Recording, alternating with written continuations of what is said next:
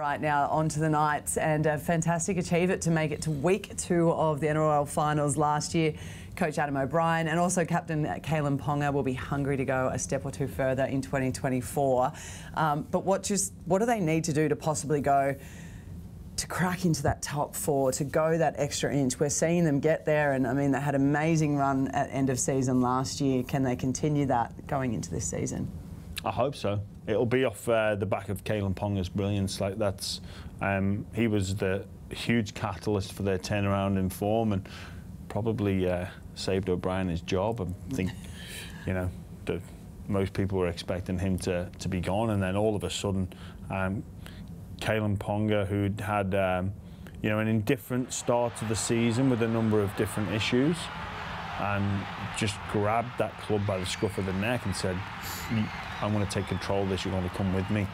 And you know, that's why he capped the season off with the Dalian winners medal. He was so good. So, you know, we speak often about consistency of clubs, of teams, but of players. If Kalyn can reach those heights again, but for every single round that the Knights playing, they're going to be a threat. And they've got some great players in and around him as well. You look at Bradman Best, when he came back from State of Origin, he was a new player. Yeah.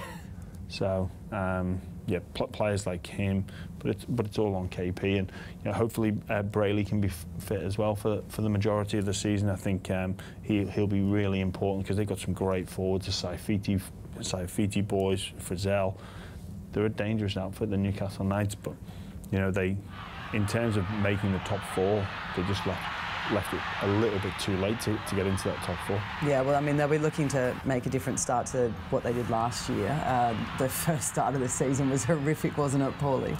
Yeah, so basically we've got a stage where at the start of the year they lost a lot of close games, they figured it out, and then they came rushing home. This year they start with the same game that finished the Raiders season, essentially. So Knights v the Raiders, what a great round 1 clash. It's up there in Newcastle. It's going to be essentially for all the marbles because the Raiders will want revenge. Can they get off to the better start? And then when we look at the back end, they had the 9-game winning streak. No coincidence, 5 of those last 8 games were at home. They've got 3 of their last 5 at home this year.